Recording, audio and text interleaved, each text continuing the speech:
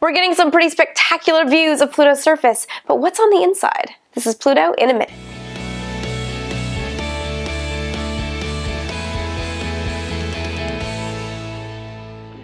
So obviously, New Horizons did not land on Pluto and drill into the surface to tell scientists what's actually going on inside the body. However, scientists can extrapolate what might be going on inside Pluto based on surface observations. Namely, scientists can get a pretty good idea of what's going on inside a planet by looking at the surface, looking at the common materials in that region of the solar system, and also looking at how those materials are known to react to heat and pressure. From surface observations, scientists learned that Pluto is made largely of rock and ice. Taking this in conjunction with measurements of Pluto's density allowed scientists to figure out that the inside of Pluto is about 2/3 rock and 1/3 ice. And while it hasn't been confirmed that Pluto was ever internally hot enough to melt that ice, it's not impossible that a subsurface ocean could exist on Pluto. However, we haven't found this yet.